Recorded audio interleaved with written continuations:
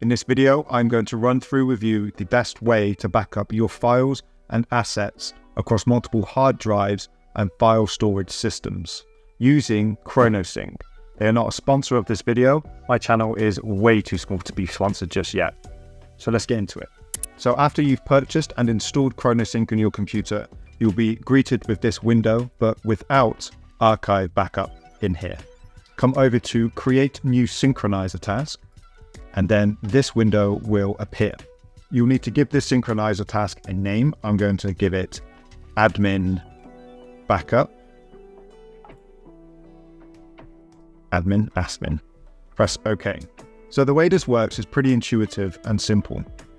On the left here, you will choose the folder, hard drive, or file storage system that you want to back up. I'm going to select my working SSD, which is T7 SSD, and then I'm going to select a folder within that. You can select the entire SSD or hard drive or storage system, but for this instance, for speed, I'm going to just select one folder.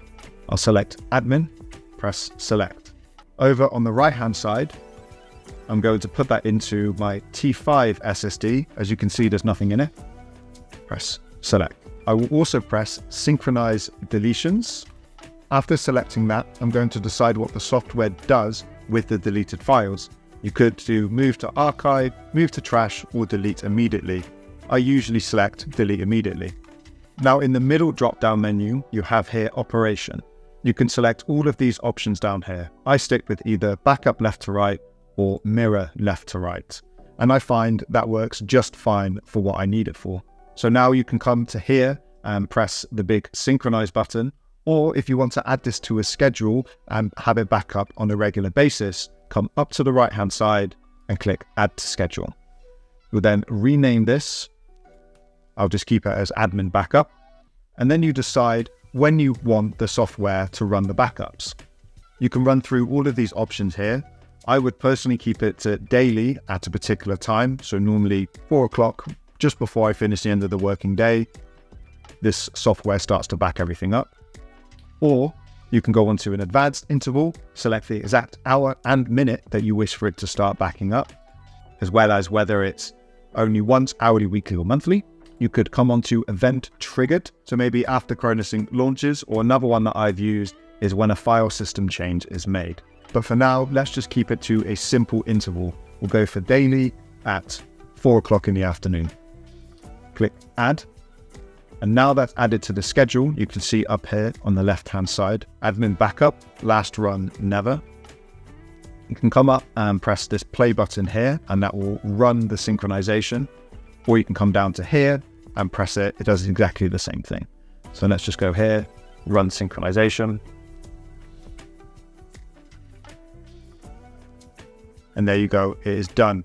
Obviously, this is done very quickly because my admin folder has literally one single chapter marker converter Excel spreadsheet in it. So this is the T7 drive. If I come over to here, click on T5, you'll see that it's backed up to there. The great thing about this software is that you don't need similar hard drives, SSDs, or file storage systems. It works across a range of them. So you can have a Samsung SSD talking to a LaCie hard drive. You can even back up your iCloud onto an SSD or LaCie hard drive, or onto potentially a OneDrive. I'll quickly run through with you how to set up an iCloud backup. So we'll come up into Chornosync, select this drop-down menu, come down to iCloud storage. Now select the folders within iCloud that you wish to back up. I'll back up my desktop. And now I'm going to choose where that will get backed up to. So again, we will select my T5 SSD, press select. I can come up to here and add a schedule if I wish, but for this one, I'm just going to select to back it up immediately. And there you go, it's done.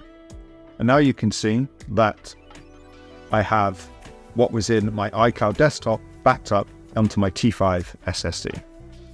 To get hold of Chornosync, I would simply search for it in Google, come to the econtechnologies.com, and then buy now or get a free trial if you're not willing to commit to it just yet. Sometimes this is on sale, but honestly, I think that $50, not sure what that is in pounds, maybe about 40, 45 pounds, is more than worth it for the peace of mind you get knowing that all of your files are backed up. Now, of course, there are many other options and ways in which you can configure Chornosync to best work for you. I personally don't change a lot of options because I just like to keep things simple. I hope you found this video useful, and if you go ahead and download and start using Chornosync, I'd love to hear what you think about it.